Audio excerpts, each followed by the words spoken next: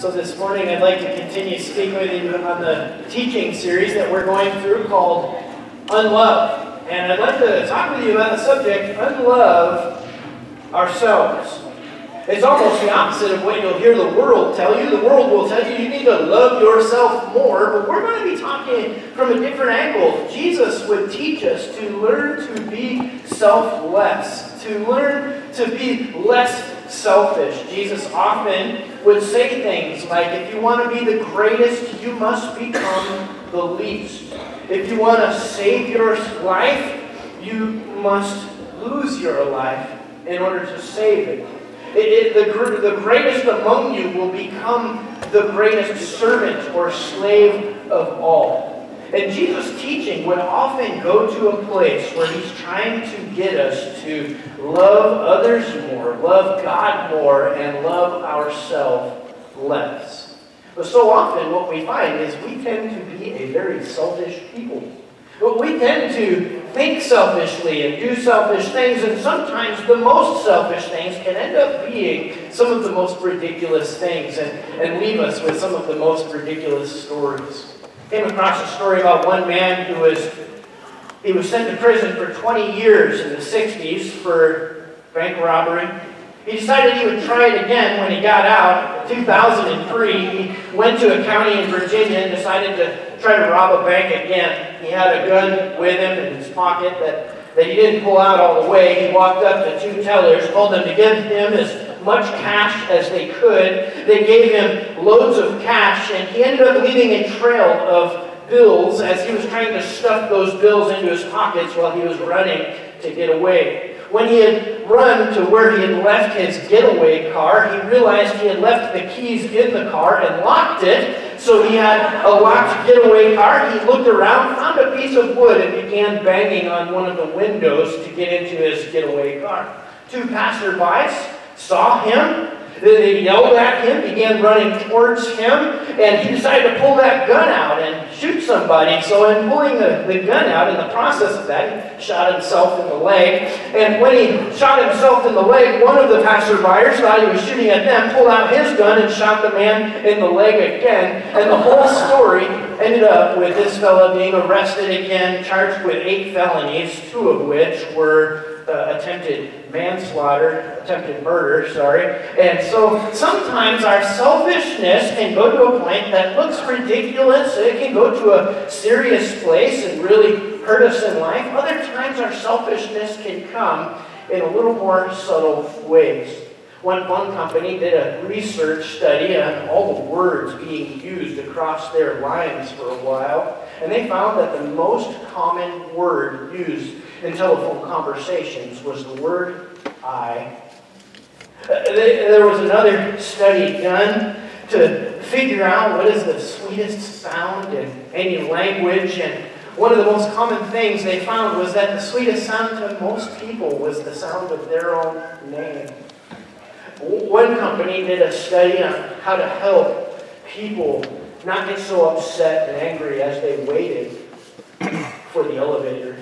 So what they decided to do was put reflective metals, and they decided to put mirrors up around the elevators. And in the elevators, what they found is people complained less as they were able to look at themselves more. Sometimes selfishness shows itself in subtle ways. Author Chuck Swindoll tells a story about a time where it was just sort of an innocent moment, but it was a moment where he realized he was teaching his son selfishness. He had decided to go on a trip with his church to the what river was it? The one in Oregon, the one that's I can't come up. The Rogue River, that's it. He decided to go down the Rogue River, and he and some guys from his church, when he brought his son, he was standing there getting instructions on how they were going to do this thing as they went down the Rogue River, and he said he noticed some of the boats looked older and beat up, and some of the boats looked newer. So he nudged his son and said, let's go over this way. They went over to where they were standing by the newer boats. They had the opportunity to go on the newest boat, and in the process of talking to all the guides that were going, he looked for the smartest, what looked like maybe the most seasoned guide, and they got the best guide and the best boat, and he realized, in a subtle way, he was teaching his son how to be selfish. And as Jesus tells us, the first will be last. the greatest will be the least and the servant of all. As Jesus tells us, if you want to save your life, you must lose it. There seems to be a desire in God to teach us to unlove ourselves, to teach us and to push us, to challenge us, to get to a place where we maybe think of ourselves a little less and others more, where we think of ourselves a little less and we think of God more. Sometimes our selfishness will show itself in big ways. Sometimes it will show itself in subtle ways. Maybe it's in the way that you control the remote at home. Maybe it's in the way that you're stubborn until you get your way. Maybe it's in the way that you talk to other people. Maybe it's in the way that you look to get the best spot in line. Well, a few weeks ago, or a couple weeks ago, on Friday at PBS, I teach the stories to the kids. I go out there we put a tent up out there. I put a little campfire every day. And on the last day, I like to give the kids s'mores. And so the adults will make the s'mores. I try to line kids up and put them in line. And that way it gets a little less chaotic. And they come and each one of them gets a s'mores. And I noticed something when you ask them to line up. There's all this nudging that goes on. There's people creeping in to get their spot in line. And every once in a while, I noticed a kid that would walk right to the middle of the line and just put their nose in. And they would just do this, and kind of work their way in and get their spot. And it's almost silly watching. You're like, you're going to get it, man. You're in line. It's going to happen. You're still going to get it no matter where you are in line. And what I've noticed is that behavior doesn't go away the older we get. We have other ways of merging into traffic.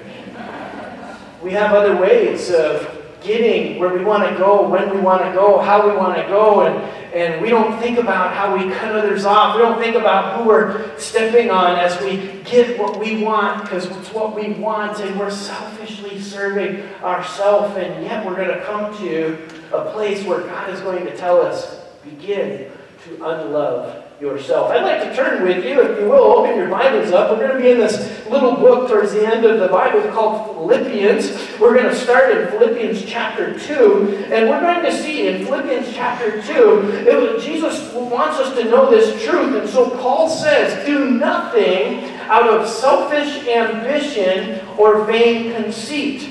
Don't be selfish and don't be vain.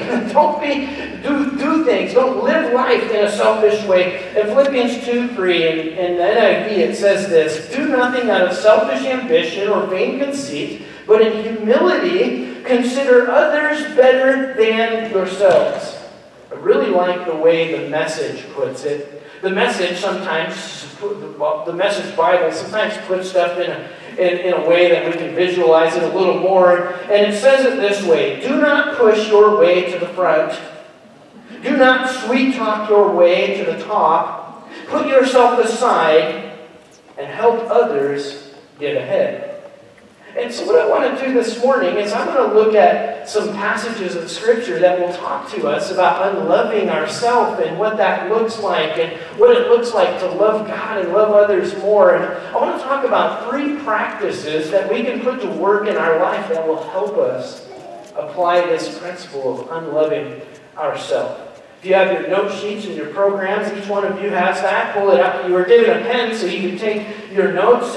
And so I encourage you to pull it out. On the back of that, you'll have places to write these principles in. And the first one is this. The principle number 1 is to have humility rather than conceit. To have humility rather than conceit. This is one of those, it's a lot easier to say than do type things. You see, the problem with selfishness and conceit is that usually those who have it don't know they have it. Usually when we have it, we don't know we're having it, and we don't know we're doing it. And not too many of us would walk around and say, you know, I am the most vain, and I am the most conceited, and I am the most selfish person you know. How many of you would say that? Most of us wouldn't describe ourselves that way. Most of us would give ourselves more credit and humility than probably we deserve. But most of us would give ourselves more credit in being gracious and giving and more credit than we deserve. And what we do is we give our... Well, if we were to think about ourselves and be really honest, most of us would say, you know what? I think my opinions are more correct than other people's opinions. You know, I think the thoughts I have are better thoughts than everybody else's.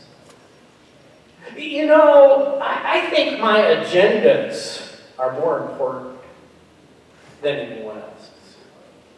You know, I think my beliefs are more valid than anyone else's. And I live my life better than other people. You know, I think my decisions and my actions are more justifiable and reasonable than other people's. And if we were going to be honest, that's really the way we look at life, isn't it? And Paul is going to say to us, it's time to change that. It's time to unlove yourself. Because if you feel that way, if you think that way, then you've maybe elevated yourself to a place that's a little higher than it should be. And the trouble with selfishness is we often don't see that we have it. It's one of those things that we almost need other people to tell us we have it. How many of you have ever said to someone else, you know, you are really selfish. You are being selfish. And we wish they would hear it because they're being selfish. Well, what I want to do is I want to help you. I want to help you with your spouse so that they can think about it for a minute. I want to help you with yourself so you can think about it a minute. I did what any good researcher would do, and I went on Google. And I Googled the question, what are some questions that people could ask themselves to find out if they're selfish? And you got all kinds of lists, you know, there's like how to know, 10 ways to know you're dating a selfish person, and there's all kinds of garbage out there, but I sort of weeded through them and I found questions that I thought maybe would help us. So I just want to ask you a few questions. You can write some of these down off to the side if it would help you think about it, but here are some little clues, some little things that might help you think that, oh, maybe I struggle with selfishness and vain conceit. The first one is this. Now, any one of these probably isn't proof you're selfish, but every one of these, if you added them up, then maybe you got an issue. But the first one is this. Do you have strife with people in your life? Do you struggle with personality conflicts? Do you struggle? Are you at strife with somebody right now who you don't maybe think of as an enemy, but maybe they're like a frenemy or wherever you're at with that, you know? But you have strife with people in your life constantly. Well, here's the next one. Do I find myself frequently getting into arguments and fights with other people? Maybe it's family. Maybe it's those frenemies. It goes back to the first one. But are you constantly getting in arguments and fights with people? Do I routinely accuse other people of selfishness? If you're always accusing people of selfishness, maybe it's coming from a place where you're trying to get them to do what you want, and they're selfish and they don't do what you want, and maybe that comes from a place of selfishness. Do you always ask people for favors and then maybe never do them when they ask you? Are you the kind of person who people always wrong? Are you someone who says, people are always wronging me? Whenever you're talking to someone, you're telling them about how someone wronged you here, or someone wronged you there, and this is where you were wronged, and that's where you were wronged, and this is how you were wronged. And do you think you deserve special treatment? When everybody else is sitting, you have to be standing. When everybody else is following the rules and getting in line, you're nudging in a different way, trying to avoid everything else. Maybe that's coming from a place of selfishness. Do I need to get even with people? Do you find yourself in a place where you just have to get even? Am I unwilling to share or give what is mine? Do people tell me you're being selfish? Am I the rightest person I know? If you're the rightest person you know, you may struggle with selfishness. Am I the most spiritual person I know? If you just think if everyone was like you in the church, it would be the best place ever, then maybe you struggle. Have I decided that making peace with people isn't worth it? Do I complain about things that aren't to my liking constantly? Am I finding myself mostly talking about myself when I'm talking with other people? When I'm talking with other people, it's my favorite subject, me. Do I serve others anywhere? And you know what? To be honest with you, when I ask those questions, I feel like I'm like, because I know I'm a very selfish person with a very deep-seated propensity towards being selfish. And Jesus' words are speaking to me. Don't be selfish. Don't try to impress others. Be humble and think of others as better than yourselves. Paul, as he wrote to the church in Philippi, even told the people in the church that pastors and church leaders were going to struggle with this. He starts out in the first chapter saying, listen, there are people that are going to preach Christ out of selfishness. He says those others don't have pure motives as they preach about Christ.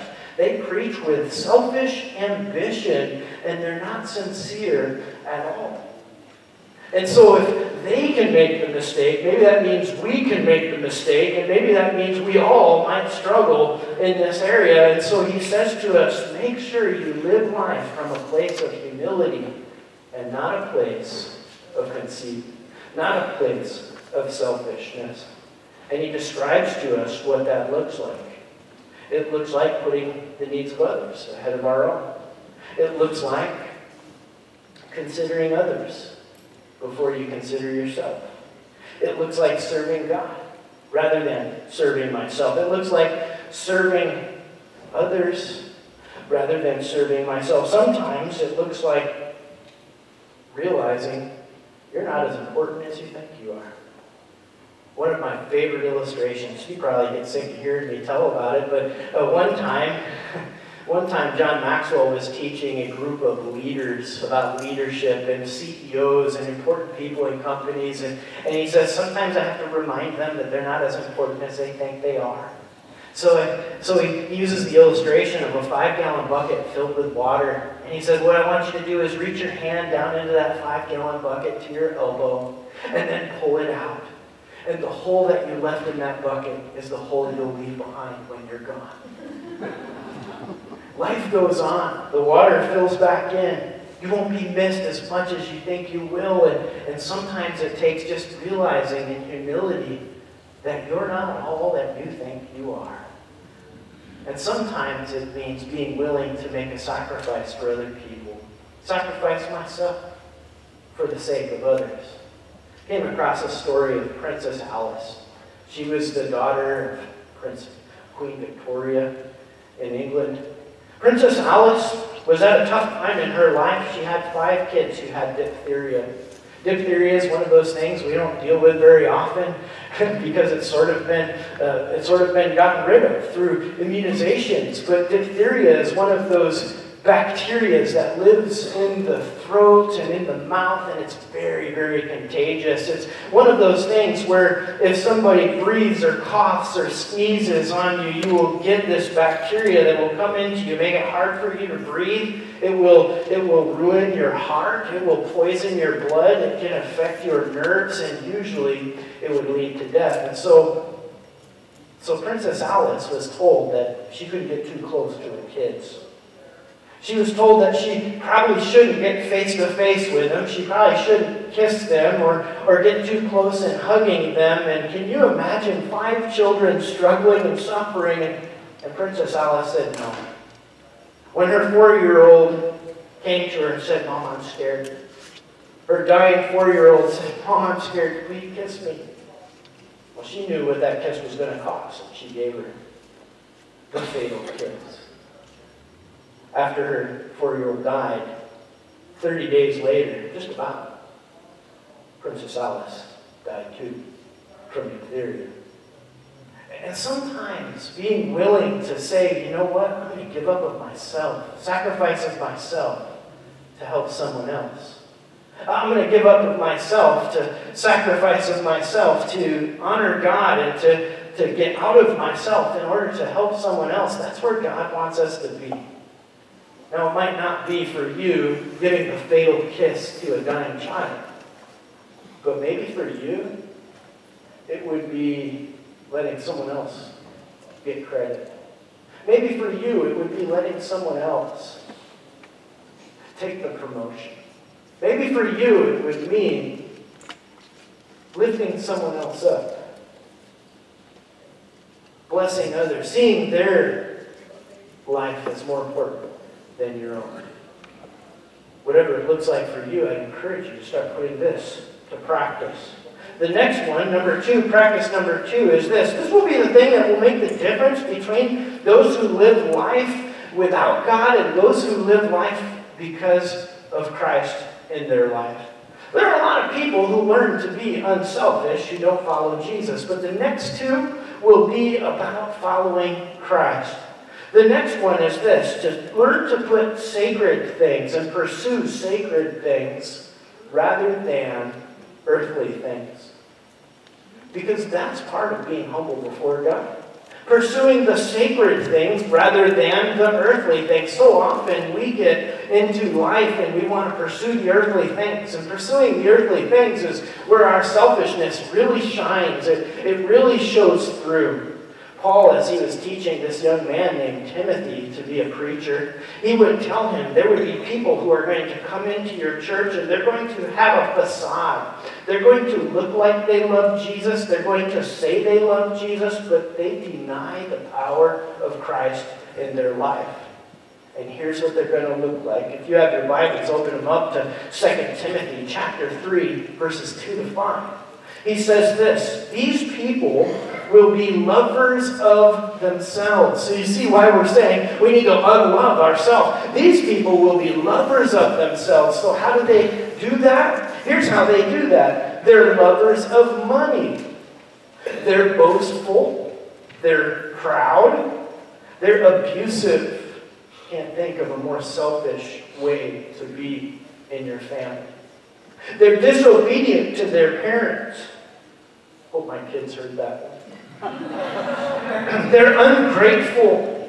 They're unholy. They're without love. They're unforgiving, slanderous, without self-control. They're brutal. They're not lovers of good. They're treacherous, rash, conceited, lovers of pleasure rather than lovers of God, having a form of godliness. They pretend, but they deny his power. And he tells Timothy, have nothing to do with these folks.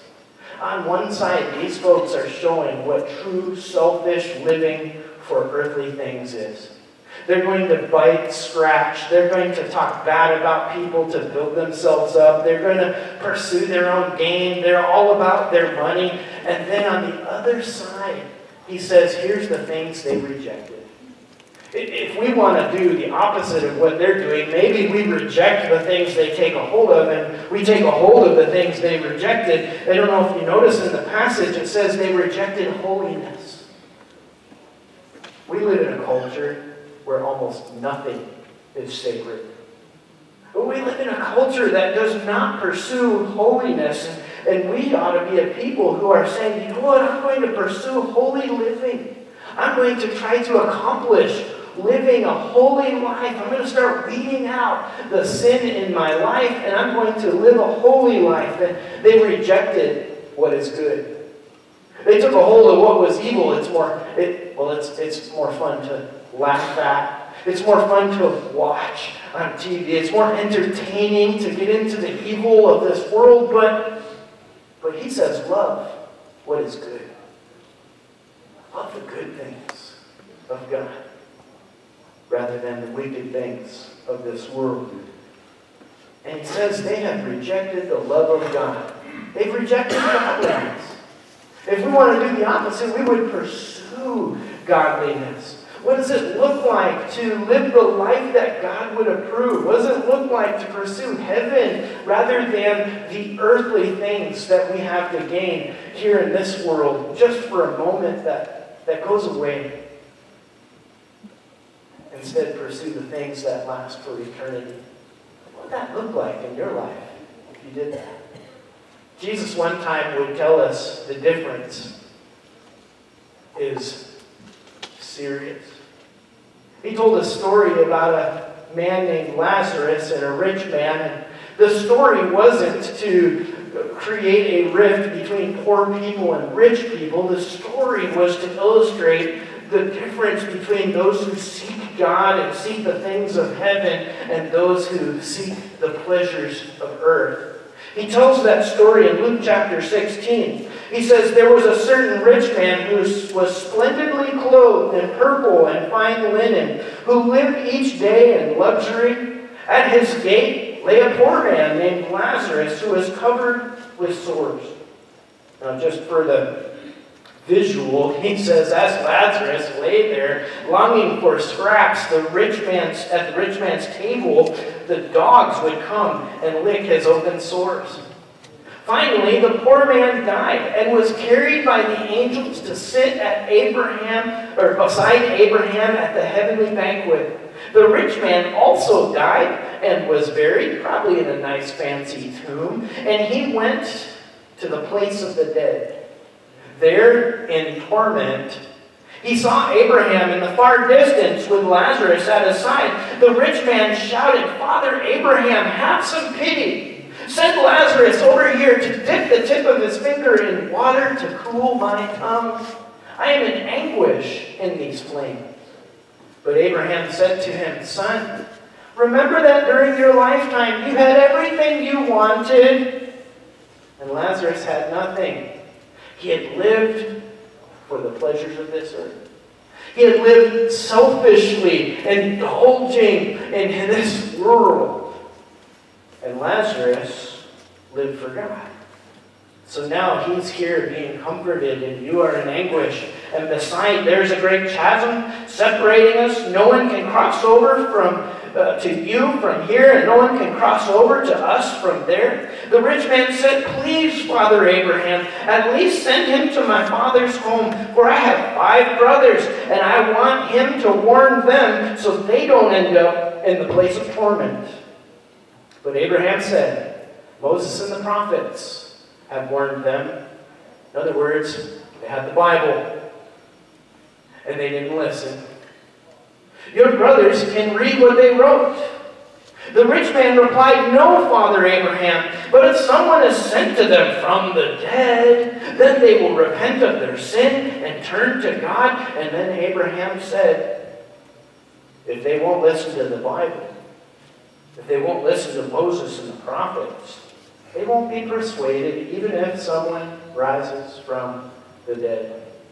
And I have a feeling what Jesus was sort of hinting at there is, listen, I'm going to come back from the dead, and they're still going to reject me. I'm going to come back from the dead, and they still won't listen to me. I'm going to come back from the dead, and there's still going to be people who play Christian and pretend. I'm going to come back from the dead, and people are still going to pursue the earthly things rather than the sacred things.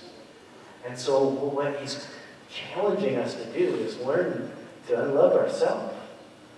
And part of learning to unlove ourselves is saying, I'm going to pursue God instead of the things that make me happy, the things that I enjoy, the things that would make me feel better, the things that money can buy, the things that, and you make the list of all the things, which aren't necessarily bad things, but they're all the things that we tend to put first before Him. And we ask the question, which one do we relate to more? Do we relate to Lazarus, who was willing to let go of everything in order to take a hold of the one thing that mattered? Or do we relate to the rich man who let everything else get in the way? And by the way, just a little clue, you don't have to be rich to relate to the rich man. You just have to relate to the kind of person who lets everything else get in the way. And that brings us to practice number 2. Practice number 3. Practice number 3 is this: to live for truth rather than yourself. We get to a place where we say, I'm not only going to live for the sacred, but I'm going to live for what is true. Paul talks about those who love him themselves in Romans chapter 2. He talks about how one day God is going to come and judge, and he literally says those who love themselves, God will bring into a place of judgment. Here's what he says in Romans 2, verse 8. But he, God, will pour out his anger and wrath on those who live for themselves, who refuse to obey the truth and instead live lives of wickedness.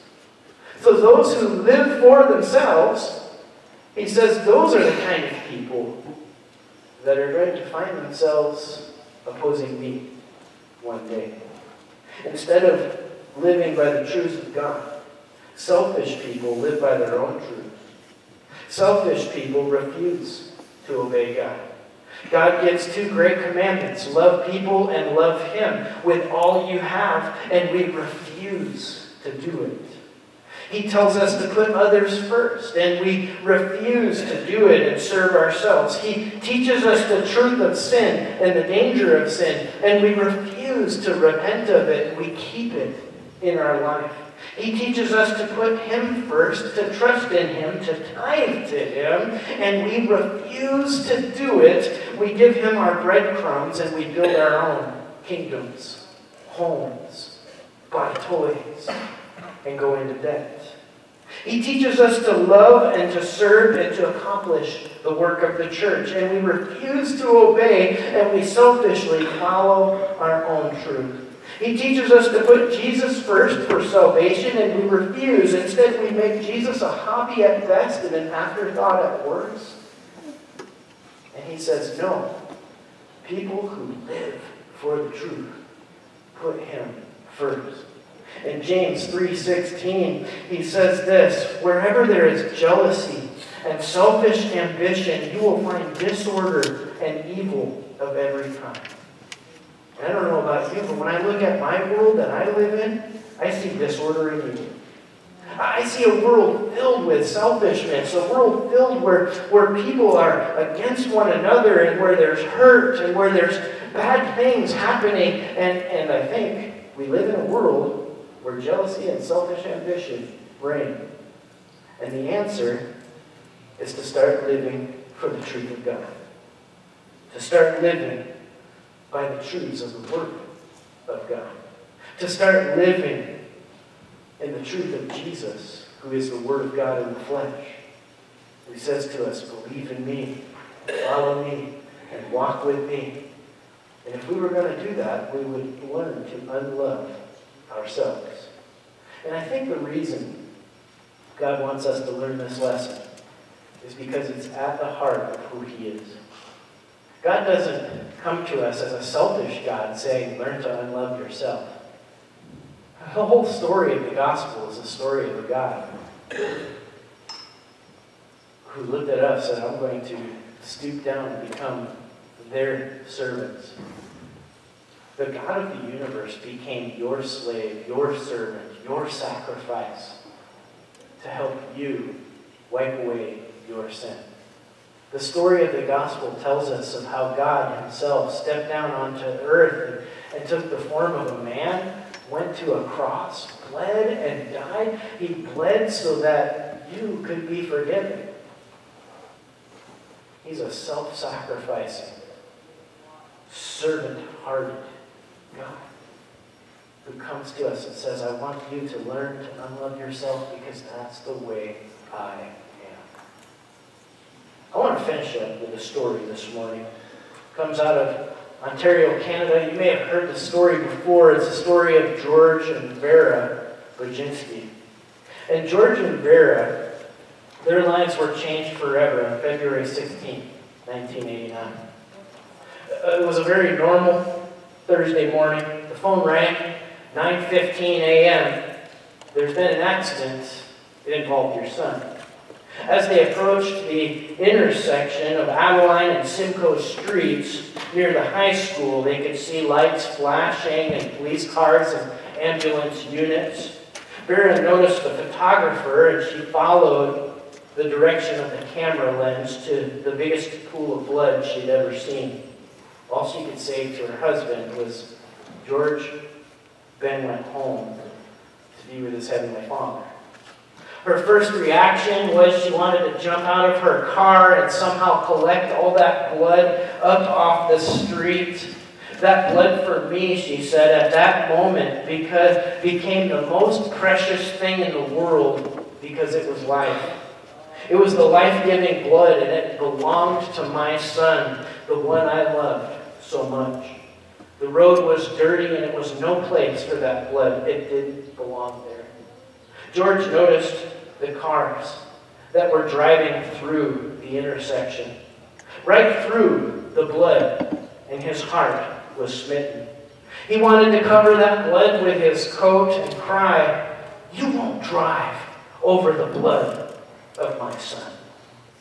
Then Vera understood for the first time in her life one of God's greatest and most beautiful truths that he asks us to live by in humility.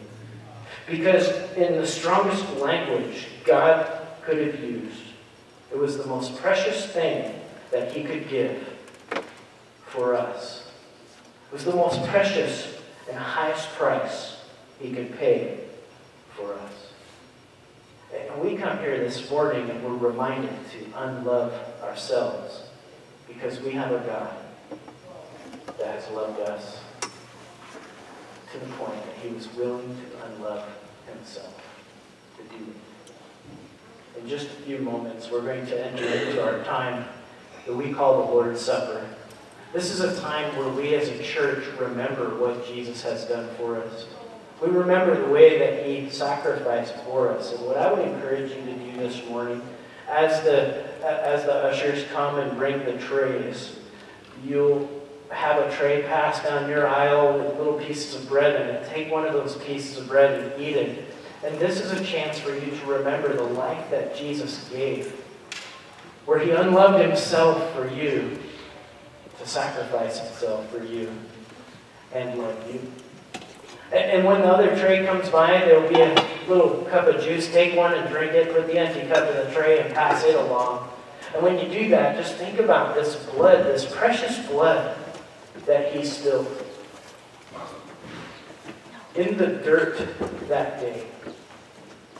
Soldiers walking through it, dirt mixing in with it, wood soaking it up, was the blood of God Almighty saying to you, "I love you this much."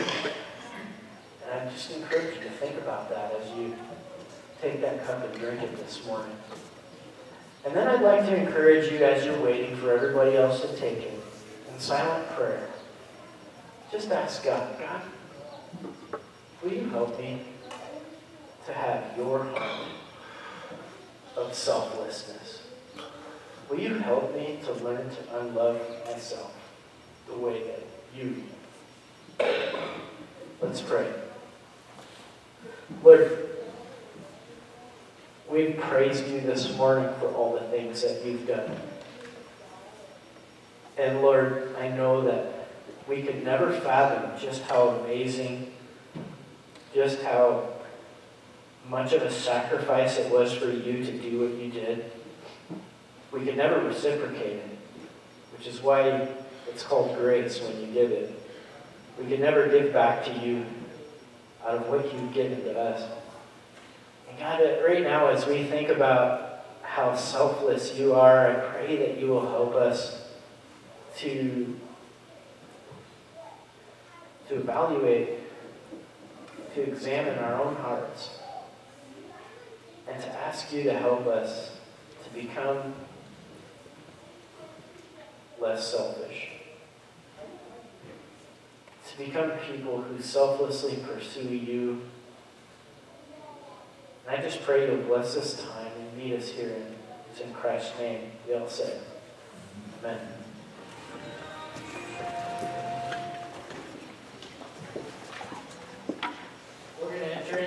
time now where we receive the offering. This is something that we do because we love the Lord. We do this out of our worship every Sunday. At the end of our service, we receive an offering as part of our worship. We give to God. Our church is fully funded by the giving of our regular attenders and our members. And I just want to remind you that your giving matters. When you give, we're able to do the kind of ministry we're able to do. I just went out and I told you I bought like 100 pounds of meat for our big day, right? And as you can imagine, 100 pounds of meat, that doesn't just, happen. It's because we give in order to be able to be a church that reaches out and says to our community, hey, come in. We want to bless you. And all the fun stuff that we're doing this summer, Bomb Pop Sunday and all that. Which, by the way, does anybody remind me what next week is? Next week is Safari Sunday. So you might wonder, what do I do with that? So next week, wear some khaki stuff. Look like you're on safari. If you have pith helmets, or is that the right word for those? Get those. Maybe I'll try to find some stuff. But we're going to do Safari Sunday. The reason we're doing that is because the Lion King comes out. And I want to give away 2 tickets to the new Lion King movie next week, so be sure to come and wear your pith helmets and safari stuff, and we'll just have some fun with that. I'm sorry, I got us sidetracked from what we're supposed to be doing, but I do want to just encourage you. Your giving matters. It's part of what allows us to do the work that we do here at the church. And I also want to say to those of you who are our guests, this is the time where you put in your connection cards, and we want to give something to you. So you're our guest today, and we have these books on the back table that says Welcome Guest. These are books called Unshakable, How to Stand Strong When Things Go Wrong. We'd like to give one of these to you. This book might be a blessing to you, might help you in some way in your life. So in exchange for your completed connection card, we'd like to give you one of these books. And so be sure to grab one on your way out. Nobody's going to corner you and attack you or talk to you or anything. You can just walk by and whoop, take it and go. And so it's our gift to you, and just please enjoy that. So with that said, let's pray, and then we'll receive the offering. God, I just pray that you will bless what we do now. God, we know that you can take what we give and turn it into amazing ministry. I think of the times where you took fish and loaves and fed thousands. And God, sometimes we know that what we give to you is small in comparison to the need of our community, in comparison to what it takes to do the work. But God, I pray that you will take every little bit we give this morning, that it would turn into something great in this community. Continue, God, to do work through this church and reaching this community with the truth of your word. God, I just pray that you will bless what we give now and make it matter even more than what we realize. It's in Jesus' name we pray. Everybody said, Amen. Please be seated while we give, and after that I'll come right back.